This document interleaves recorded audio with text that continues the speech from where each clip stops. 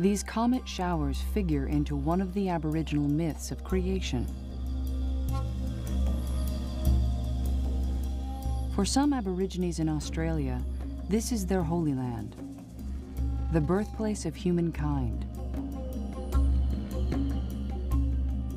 a link between Earth and the heavens above. For these Aborigines, each star in the Milky Way is a dancing goddess.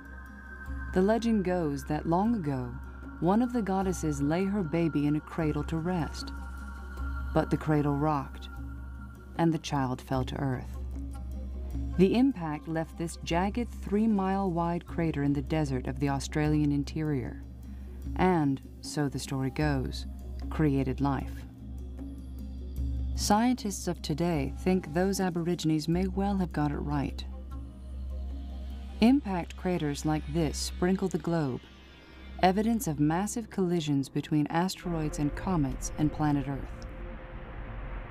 Scientists now believe these stellar collisions brought to our world organic elements of life from deep in outer space, creating the rich and varied tapestry of living organisms we've come to view as what makes Earth unique in the universe.